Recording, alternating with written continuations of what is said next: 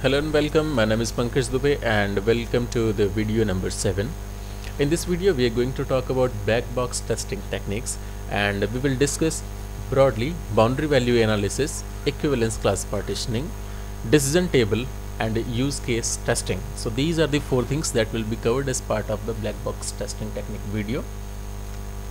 So first understand what is the use of technique and how we are going to implement this. So test case designing technique is needed to get the maximum coverage by using an optimal or minimal number of test cases. Okay, so let's consider an example where there is any age field that accepts the value from 1 to 100. So instead of writing test case for each value which is falling between the 1 to 100, you will be applying some techniques to write the minimum number of test cases and ensuring that you get the maximum coverage while checking or testing that particular requirement. So there are 4 things that comes under the black box testing techniques. Even some people call it as test case designing techniques. Okay, and those are ECP, which is equivalence class partitioning, BVA boundary value analysis, decision table and use case testing. So what is equivalence class partitioning? An equivalence class partitioning is a testing technique that divides the input test data into partitions of equivalence classes, and from each class minimum 1 data must be tested at least once. So what will happen here, all the valid domain, okay, so as we were talking about an age field, so we will divide all domain into different classes. Okay, and we will have to pick at least 1 data from each class to ensure the maximum test coverage on given requirement. Okay, let's see it by an example. So scenario is, assume that there is an input field for age and it accepts the value from 1 to 100. So if we follow the ECP concept, then what will happen, there will be a valid class of data and you can pick any value from 1 to 100. In other class, we have created an invalid class where we will pick the value which is lower than the lowest. So you can pick any value from the lowest valid value, which is 1. So you can pick 0, -1, -2, -3 or something. And in the other invalid class, what we are doing, we are keeping the value which is higher than the highest. So these are some kind of negative testing that you are going to perform. Okay, so there will be 3 classes as per the test valid data domain. Also you can create some other classes where you can pick or you can put some alphanumeric values, so it doesn't matter whether you are trying to test the functionality by keeping the value as A1 or Z1 or C1. Okay, and same goes with the decimal values. You can pick some decimal values as well, so the result is going to be the same whether you are putting the value 1.1 or the 100.1, the result is going to be the same. So this is how you can divide the input data into different equivalence classes, and you will have to pick at least 1 data from each class. Okay, next is boundary value analysis. So the more application error occurs at the boundaries of input domain,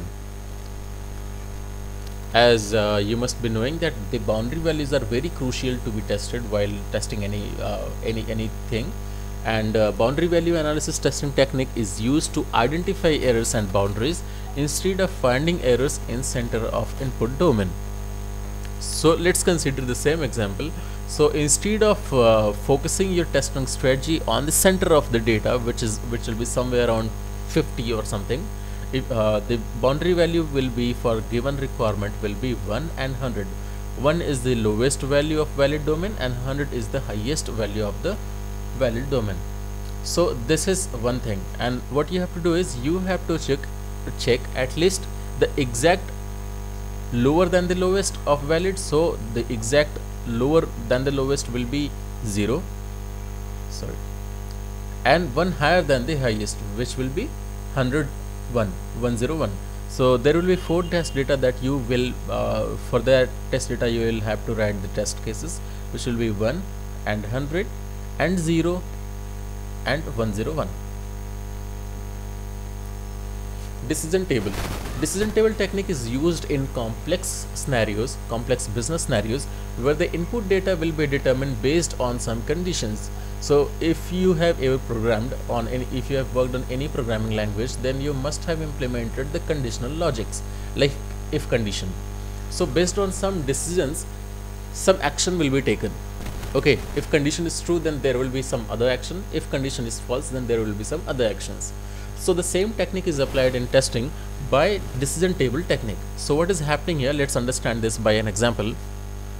So in conditions, you can see that we have 3 conditions, 1, 2 and 3, misspelled, and based on that some action will be taken.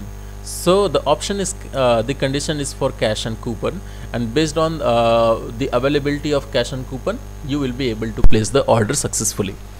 So in condition 1, you can see that if you have cash, then there is no need of checking whether you have coupon or not. You will be able to place the order successfully. In second condition, you can see if you have no cash, then you will be checked for if you have any coupon. So in case if you have any coupon, then also you will be able to place your order successfully. In third scenario, what is happening? You have no cash and no coupon, so it means you won't be able to place the order. So this is how you can understand the decision table technique. Next, we have to see what is use case testing. So in use case testing, basically what it means is what will be the actions that a user can do on any system. So in testing scenario, if you have any given requirement, then what a user can do on that particular requirements, all the possibilities will be covered as part of the use case testing. Okay, so let's consider a login page. What a user can do on a login page, he can either log in successfully. If he enters the valid credentials, he will be granted access and he can do whatever he want to do in your application. Otherwise, what he can do, he can also provide some invalid credentials. In that case, the error message needs to be checked for the login function. What can you think of what an actor can do on the login page? He maybe that he has forgotten his password and he should be able to recover his password on that particular login screen. What option could be like user should be able to sign up in case if he is not already a registered customer. So this is how you will have to think while applying use case testing technique. So that's all in this video, and in next video we'll see